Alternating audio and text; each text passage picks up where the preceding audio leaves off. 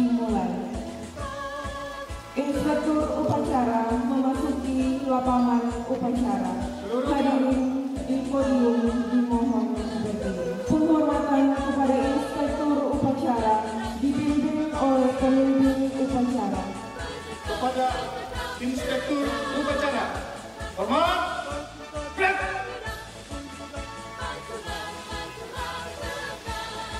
Tegak, gerak. Laporan pemimpin upacara kepada Inspektur upacara.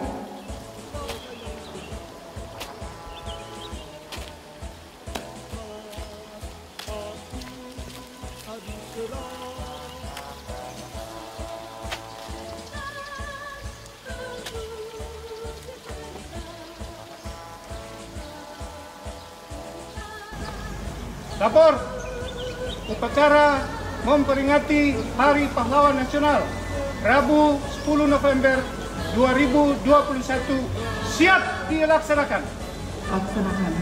Laksanakan.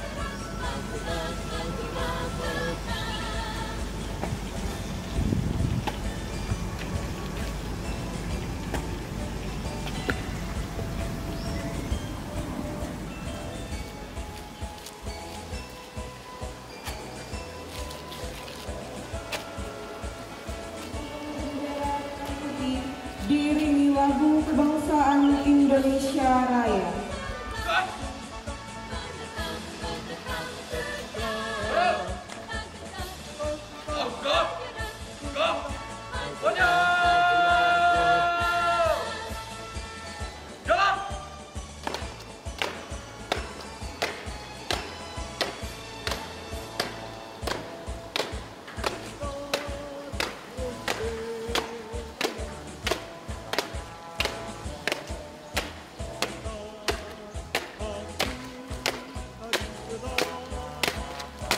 Pahlawan, kiri.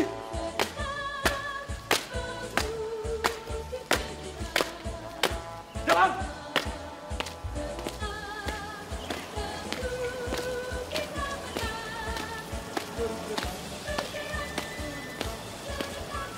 Berhenti.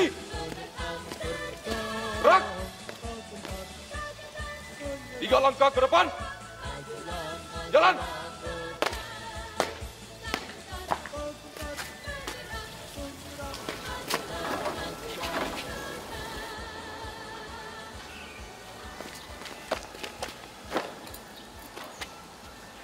Bendera siap. Kepada Sang Merah Putih, hormat, gerak.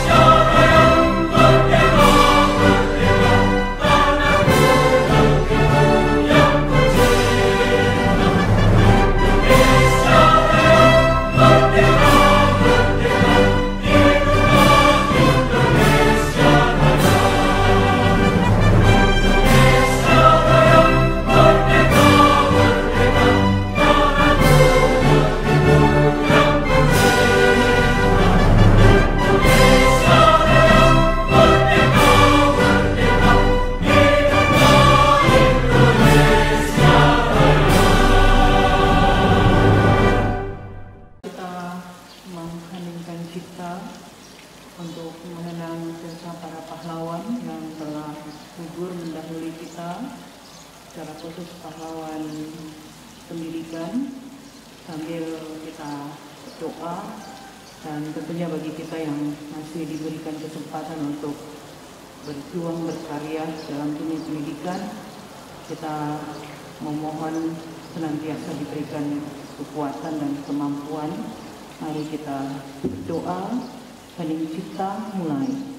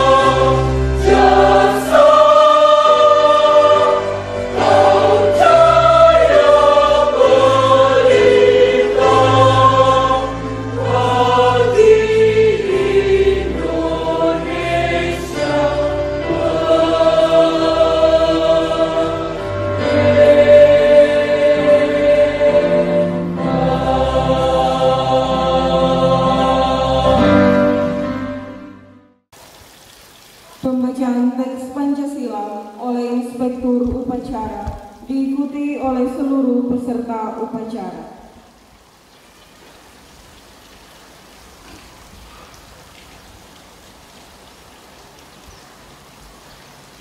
Pancasila. Pancasila. 1. Ketuhanan yang Maha Esa. 2. Kemanusiaan yang adil dan beradab. 3. Persatuan Indonesia. 4. Kerakyatan yang dipimpin oleh hikmat kebijaksanaan dalam permusyawaratan perwakilan. 5. Keadilan sosial bagi seluruh rakyat Indonesia.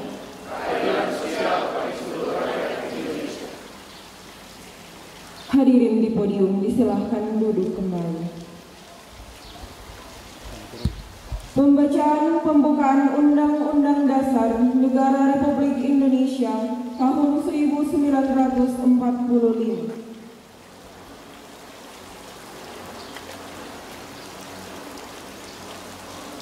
Undang-Undang Dasar Negara Republik Indonesia tahun 1945. Pembukaan. Bahwa sesungguhnya kemerdekaan itu ialah hak segala bangsa, dan oleh sebab itu maka penjajahan di atas dunia harus dihapuskan karena tidak sesuai dengan peri kemanusiaan dan peri keadilan. Dan perjuangan pergerakan kemerdekaan Indonesia telah sampai kepada saat yang berbahagia dengan selamat sentosa mengantarkan rakyat Indonesia ke depan pintu gerbang kemerdekaan Indonesia yang merdeka, bersatu, berdaulat, adil dan makmur. Atas berkat rahmat Allah yang Maha Kuasa dan dengan didorongkan oleh keinginan luhur supaya berkehidupan kebangsaan yang bebas, maka rakyat Indonesia menyatakan dengan ini kemerdekaan. Kemudian daripada itu, untuk membentuk suatu pemerintah negara Indonesia yang melindungi segenap bangsa Indonesia dan seluruh tumpah darah Indonesia dan untuk memajukan kesejahteraan umum, mencerdaskan kehidupan bangsa, dan ikut melaksanakan ketertiban dunia yang berdasarkan kemerdekaan, perdamaian abadi, dan keadilan sosial, maka disusunlah kemerdekaan kebangsaan Indonesia ini dalam suatu Undang-Undang Dasar Negara Indonesia yang terbentuk dalam suatu susunan negara Republik Indonesia yang berkedaulatan rakyat dengan berdasar kepada ketuhanan yang Maha Esa, kemanusiaan yang adil dan beradab, persatuan Indonesia, dan kerajaan yang dipimpin oleh hikmah kebijaksanaan dalam permusyawaratan berorganisasi, serta dengan mewujudkan suatu keadilan sosial bagi seluruh rakyat Indonesia.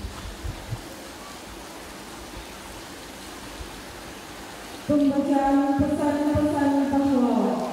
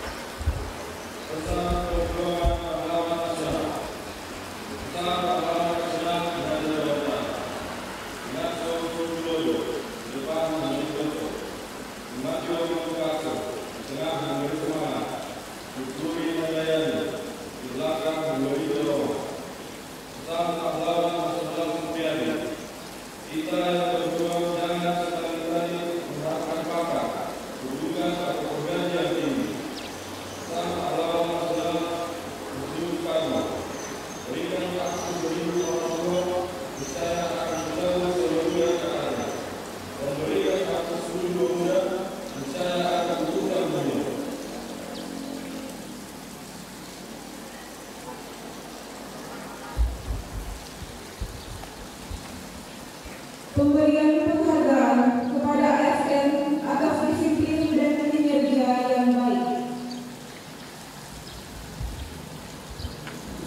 Kategori Pegawai Negeri Sipil terdisiplin bulan Oktober tahun 2021. 1 atas nama Novi Runtu MPD. Dimohon untuk mengambil tempat di lapangan upacara. 2 Julianto Halim SE.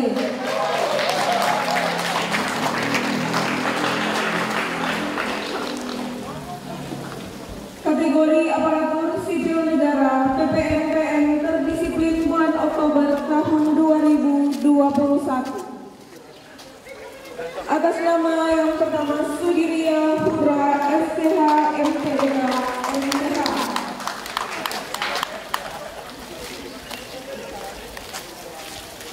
Kategori kerja PMTSI terbaik. Area penguatan akuntabilitas. Atas nama Hence Oni Mungkaren SE. Kresio Kami Parengkuan SE. Carlo Sasuk ST. Silver Timbol SE. Kategori pejabat yang memiliki inovasi tinggi. Atas nama Daniel Berni Worodican SE.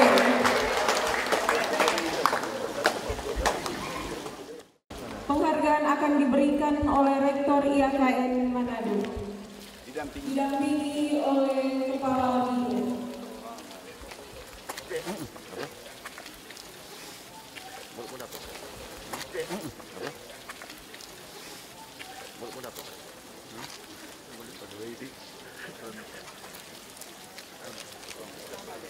Tangan dulu, ada doi.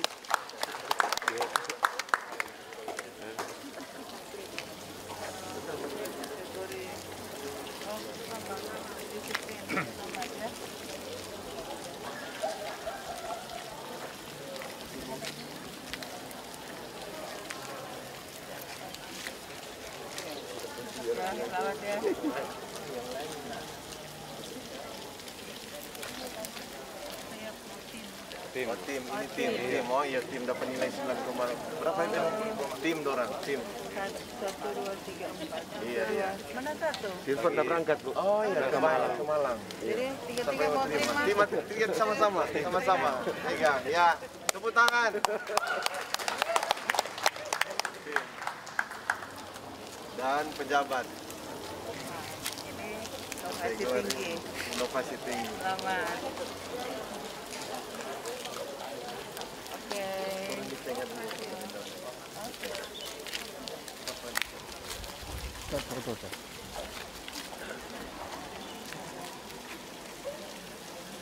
Barisan disiapkan. Siap! Gerak! Hadirin di podium, disilahkan berdiri. Mengheningkan cipta dipimpin oleh Inspektur Upacara, ditandai dengan bunyi sirene selama 60 detik.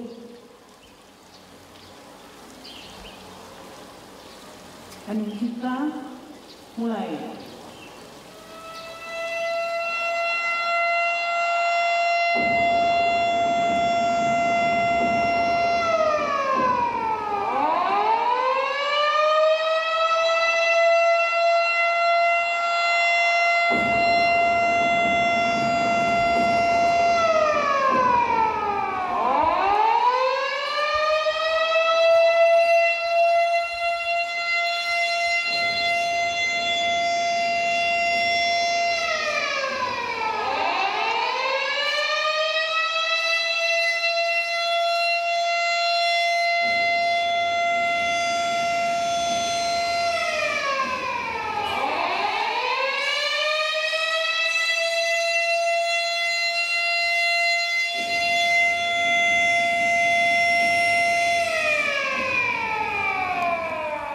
Selesai. Hadirin di podium disilahkan duduk kembali. Pembacaan amanat Menteri Sosial Republik Indonesia oleh Rektor IAKN Manado. Barisan diistirahatkan. Istirahat di tempat. Gerak!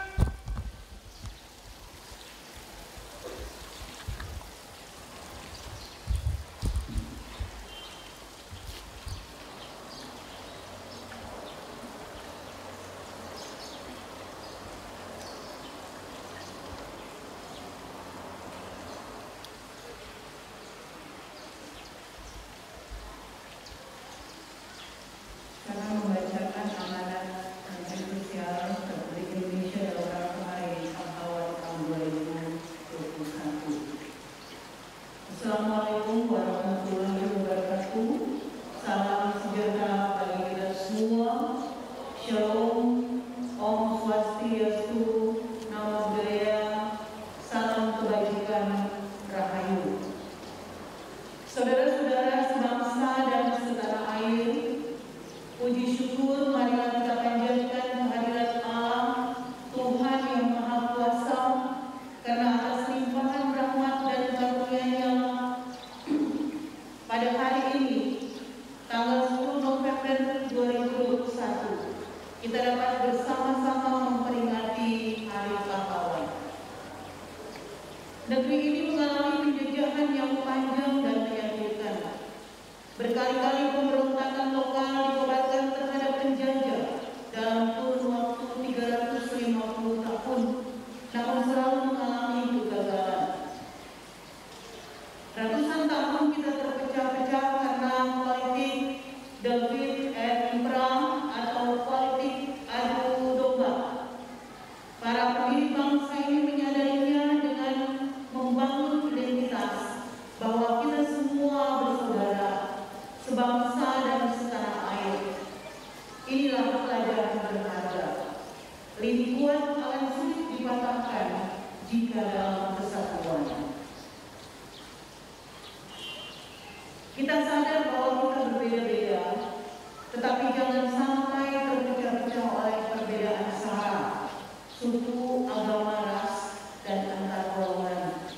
Karena akan membuat mundur jauh ke era sebelum Sumpah Pemuda tahun 1928. Kita harus terus menggelorakan semangat gotong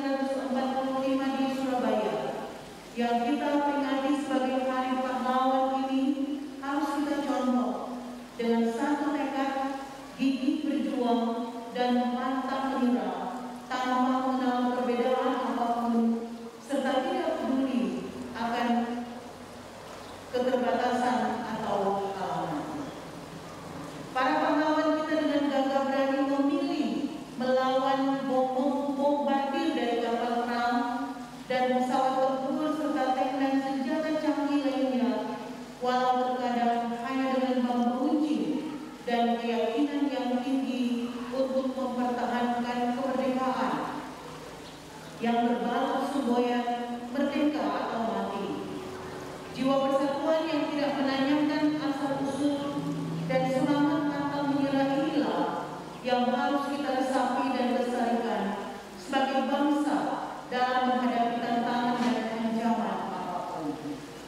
Kita adalah anak dan cucu kandung para pahlawan bangsa. Semangat, tekad, dan keyakinan pahlawan harusnya dapat menginspirasi dan menggerakkan kita semua untuk mengemban misi bersejarah, mengalahkan musuh bersama yang sesungguhnya, yaitu kemiskinan dan kebodohan dalam arti yang luas. Hal ini sejalan dengan tema Hari Pahlawan 2021, Pahlawanku Inspirasiku. Kita mempunyai potensi besar dalam memenangkan perang melawan kemiskinan dan kebodohan, karena Indonesia mempunyai sumber daya alam yang melimpah dan letak geografis yang strategis. Tantangan terbesar yang dihadapi yang dibutuhkannya kerja keras secara berkelanjutan dengan didukung inovasi dan daya kreativitas yang tinggi serta semangat kewirausahaan yang pantang menyerah. Dalam 20 tahun mendatang, 2020-2040, kita akan memasuki bonus demografi, yaitu periode di mana angka dependensi rasio mencapai angka minimal. Dalam periode ini akan terdapat lebih banyak tenaga kerja produktif yang bermanfaat untuk memenangkan perang melawan kemiskinan dan kebodohan. Namun di sisi lain juga terdapat kecenderungan berkurangnya lapangan pekerjaan yang harus kita antisipasi dengan cerdas dan seksama. Kenyataan ini harus kita hadapi dengan semangat wirausaha yang sesungguhnya. Kita pasti bisa karena Tuhan kita Maha Kaya dan Maha Adil. Hal ini harus menjadi cambuk untuk meneguhkan persatuan dan kesatuan Indonesia. Kini saatnya kita berdiri dan bergandengan tangan, seraya berteriak, kita pasti bisa. Tentunya dengan taufik dan hidayahnya. Dan melalui peringatan Hari Pahlawan tahun 2021, marilah kita bersama-sama bahu-membahu dengan penuh keikhlasan dan rasa tanggung jawab, serta penghormatan atas jasa dan pengorbanan para pahlawan, memberikan kontribusi bagi bangsa dan negara sesuai kemampuan dan profesi masing-masing. Apakah manfaat kemerdekaan yang diperjuangkan para pahlawan jika kita bukanlah tuan dan nyonya di negeri sendiri? Oleh karenanya, kita akan membuka kesempatan keluarga para penerima bansos yang berusia muda untuk keluar dari kemiskinan. Untuk itu, kita akan membayarkan program graduasi yang sesungguhnya melalui pendidikan vokasi, serta peningkatan kemampuan untuk memenuhi kebutuhan hidup dengan berbasis peluang yang ada atau peluang yang bisa diciptakan atau minat dan bakatnya. Tentunya melalui momentum peringatan Hari Pahlawan tahun 2021 ini, marilah kita jadikan nilai-nilai kepahlawanan sebagai inspirasi di setiap langkah yang penuh dengan inovasi dan daya kreasi. Setiap orang bisa menjadi pahlawan di bidang apapun, dan bahkan bisa pula memulai dengan menjadi pahlawan bagi ekonomi keluarganya dan komunitasnya. Saudara-saudara yang saya hormati, selanjutnya sebagai penghormatan atas jasa dan pengorbanan para pahlawan yang telah mempertahankan keutuhan negara Kesatuan Republik Indonesia, marilah kita bersama meluangkan waktu sejenak yang tadi sudah kita lakukan. Hening cipta secara serentak selama 60 detik pada pukul 8.15 waktu setempat dimanapun kita berada. Saya berdoa semoga segala amal ibadah yang telah dilakukan para pahlawan mendapat balasan yang berlipat ganda dari Allah Tuhan Yang Maha Kuasa. Kita dan para pahlawan tentu ingin anak-anak menjadi pemenang. Untuk itu, izinkan saya berbicara, tidak ada yang tidak bisa, asal kita mau atau tidak. Anak-anak Indonesia dalam apapun keterbatasanmu, kalian bisa kembangkan talenta apa saja, selama tidak ada kata menyerah dan putus asa, dan tetap bekerja keras di tengah keterbatasan yang ada.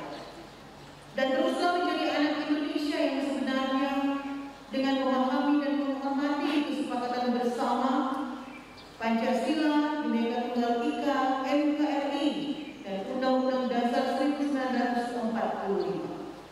Semoga kita menjadi pemenang dalam era kehidupan normal baru. Mengakhiri sambutan ini, saya mengajak seluruh warga bangsa untuk menyatukan tekad dan langkah secara aktif dalam membangun Indonesia lebih baik. Semoga Allah Tuhan Yang Maha Esa senantiasa melindungi dan meridhoi kita semua dalam mewujudkan cita-cita para pahlawan. Kobarkan semangat, tekad dan keyakinan para pahlawan. Jadikanlah pahlawan sebagai inspirasi di setiap langkah kehidupan kita. Amin. Selamat Hari Pahlawan tahun 2021. Wassalamualaikum warahmatullahi wabarakatuh. Salam sejahtera bagi kita semua.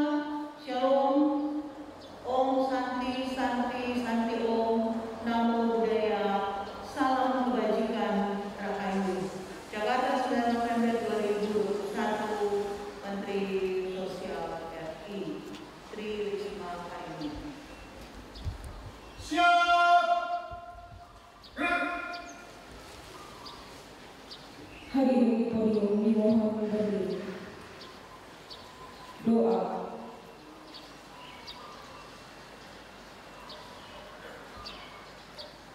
Mari berdoa. Ya Tuhan yang Maha Kasih dan Maha Kuasa, kami saat ini naikkan syukur dan pujian atas kemurahan-Mu yang agung bagi kami, baik secara pribadi, keluarga, masyarakat, dan bangsa kami. Kami berterima kasih atas segala kebaikan dan rahmat yang kami terima dalam sejarah hidup berbangsa dan bernegara kami, dengan segala dinamika yang dihadapi saat ini.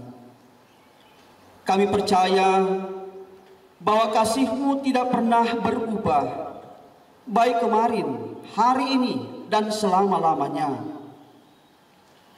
Pada momentum perayaan Hari Pahlawan saat ini Bapa, kami berdoa kiranya Engkau memberi kami hikmat dan kebijaksanaan untuk memaknai arti menjadi pahlawan di masa kini. Bahwa kami mesti bukan hanya hidup bagi diri kami sendiri, melainkan turut peduli dan mengasihi sesama kami, bahkan alam ciptaan-Mu. Bahwa kami mesti saling berbagi solidaritas dan empati di tengah-tengah pergumulan bangsa dan negara kami, bahkan di tengah pandemi COVID-19 yang terjadi di persada negeri kami. Kiranya kami tetap saling berbagi harapan dan optimisme bahwa Engkau ya Tuhan tidak akan menguji kami melampaui batas kemampuan kami. Ya Tuhan yang penuh kasih, berkatilah pemerintah kami, Bapak Presiden dan Bapak Wakil Presiden beserta jajarannya, pemerintah di provinsi dan kabupaten kota, agar mereka saling bersinergi mengatasi berbagai masalah yang dihadapi bangsa dan negara kami. Kami percaya bahwa dengan persatuan dan kesatuan kami dapat menghadapi masalah apapun dengan rasa memiliki dan bangga sebagai sesama warga bangsa, kami akan memberi yang terbaik bagi kemajuan bangsa kami. Bahkan di tengah dunia yang kian global saat ini, Bapak, mampukan kami untuk terus meningkatkan kesadaran berbangsa kami, meningkatkan kualitas sumber daya manusia, sehingga menjadi manusia unggul yang mampu bersaing di aras regional maupun global, turut berkontribusi bagi perdamaian dunia dan penciptaan hidup bersama di bumi sebagai rumah bersama yang nyaman bagi semua. Demikian pun dengan lembaga kami yang kami cintai, Institut Agama Kristen Negeri Manado ini. Mampukan kami ya Bapa untuk dapat mewujudkan generasi masa depan menjadi generasi yang memiliki kecendekiawanan Kristiani yang berperadaban Indonesia. Bahkan dengan berkatmu pula, kiranya di bawah kepemimpinan Rektor IAKN Manado, Pendeta Dr. Jane Maritulung STH MPD, dengan kerja bersama, dengan semangat yang prima, kami mampu mewujudkan transformasi dari IAKN Manado ke Universitas Kristen Negeri Minahasa. Ya Tuhan, terpujilah Engkau. Terima kasih ya Bapa, sebab bersama Engkau kami akan melangkah menuju masa depan yang lebih baik. Kami menjadi pahlawan-pahlawan masa kini yang penuh dedikasi, saling peduli dan saling berbagi kebaikan dengan sesama kami untuk melintasi batas suku, ras, agama, dan perbedaan lainnya. Inilah doa dan syukur kami ya Tuhan. Di dalam nama Yesus kami berdoa sambil bermohon. Kiranya kasih dan sejahtera dari Allah Bapa dan Tuhan serta kuasa Roh Kudus senantiasa menyertai bangsa dan negara kami serta dunia ini. Amin.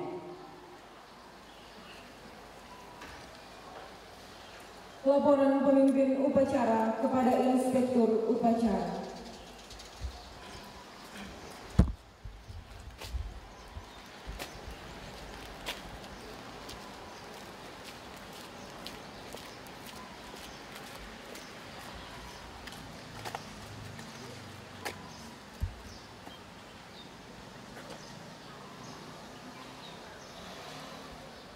Upacara peringatan Hari Pahlawan Nasional telah selesai. Laporan selesai. Bubarkan.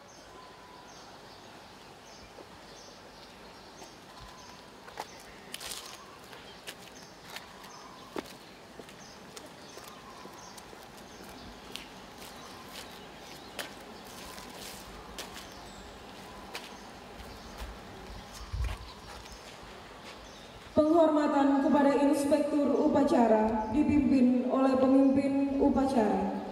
Kepada Inspektur Upacara, hormat, gerak.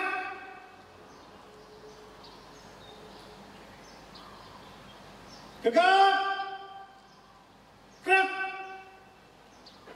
Inspektur Upacara berkenan meninggalkan tempat upacara.